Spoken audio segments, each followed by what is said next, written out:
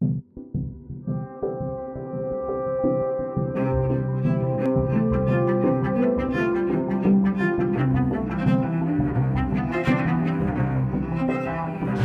one here is one that I sold. I look back now and I wonder why I ever even thought I was an artist, because the art that I was doing was not that good. Move this out like this. I was painting like other artists. And so there was nothing special about me. People would not recognize it as my art, different from anybody else's art. It was just nice art.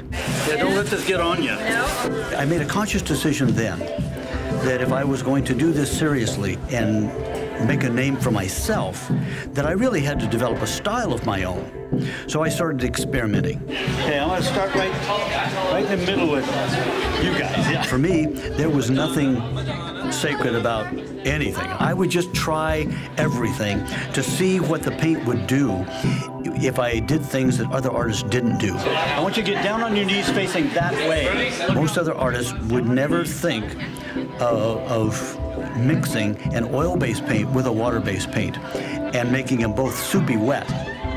But that's what came out of all this experimentation, and it gave me a very liquidy style. So what I do is I mix water-based paint, which I put on first, and make it really soupy because I paint flat on a table, and then while the water-based paint is still liquid, I start putting oil-based paint on top of it, and I paint with a stick instead of a brush, because a stick will let the oil-based paint run off of it readily.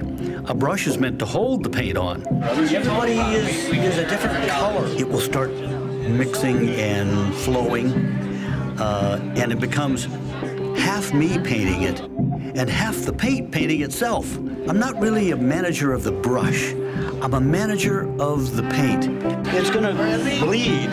It's like opening a gate and letting the sheep out.